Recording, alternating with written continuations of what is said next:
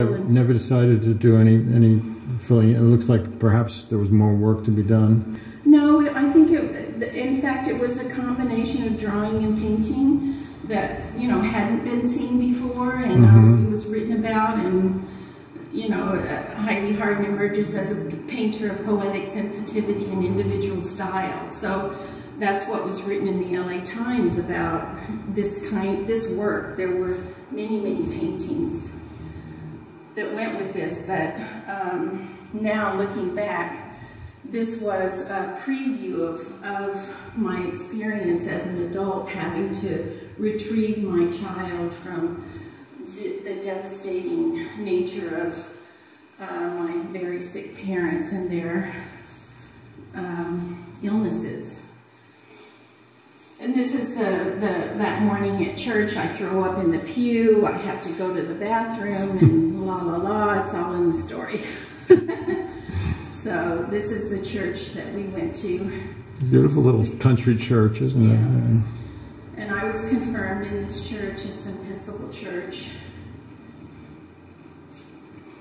It's in Ponca City. We had to drive 45 minutes to get there, and we got there in 30 minutes because of his insane driving.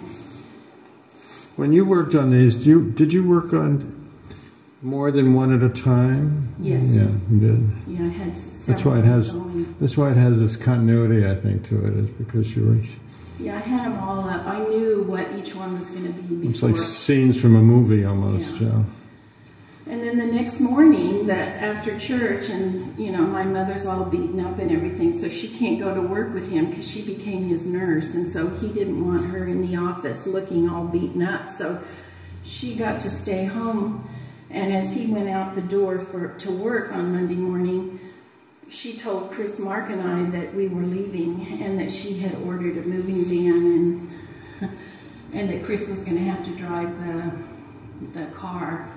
We were all going to pack up and get out before he came home for lunch. And this was a pattern that happened 9 times in 2 years. He would batter someone, we'd pack up, leave, he'd come get her, we'd go back.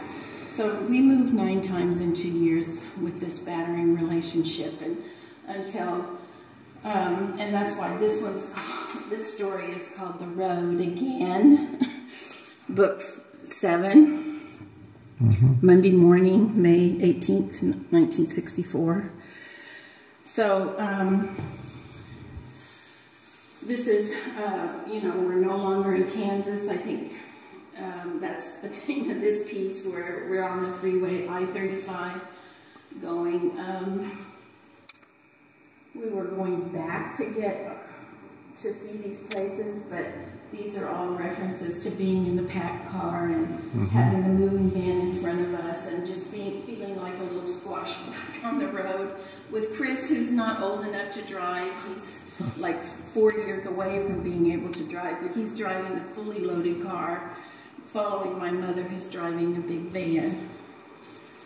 And so here I'm going to get to introduce you to my brothers. When we went to this town, back to Fairfax and Pawnee, where we had lived, we stopped at this convenience store that had this horse out front as a display and an attraction. That's great. And we actually had a roan mare like that horse, and so the title for this piece is The Survivors. Chris, Mark, Lady, our horse, and me, the Ditch Witch. That's you over there. That's me. The water tower or whatever it is, right? That's got the company's name on it. It's called Ditch Witch. Oh, they really? Dig tunnels, and they have heavy equipment that digs the soil, and so you can put in sewer lines and you can put in water lines and in rapid speed, and they've done that as a family business for almost 100 years, more than 100 years. And they're still there. And they just now, in the town, this is a town called Cushing, on the way to these places where we lived, the Ditch Witch Company got rattled by earthquake in Oklahoma from fracking. So how many years ago was that? That was this year. Oh, this year. Oh, This year. okay. Yeah. So right after we left, not long, I see that Ditch Witch and Cushing on the news because they had had an earthquake near them because of fracking. And I have lots of photos of the oil wells that are all around that town. So that's basically A lot of things shaking in Oklahoma. Yeah, yeah. So that's basically what this body of work is about. I see.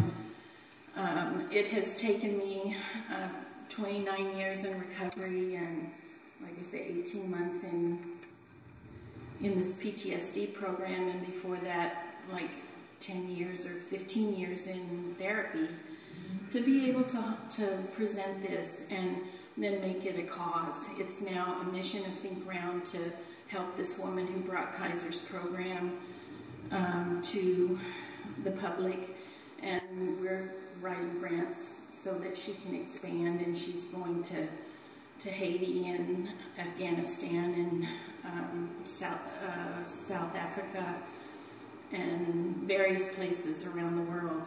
And she'll be going back to Oklahoma City, where my sister is the chair of the school board, to train teachers to intervene with children who have these kinds of traumas, so they don't have to carry them for 60 years before they can unpackage them. So some people can learn through your experiences. Exactly. And I'm just so grateful that 47,000 children in Oklahoma City public schools will have the benefit of this program. That's fabulous. That, we're now representing through Think Round Inc. Well, thank you for this tour, taking me through this, all these wonderful paintings and the stories that go along with them. I really appreciate it, Heidi. Well, thank you for coming to take the time, Dick.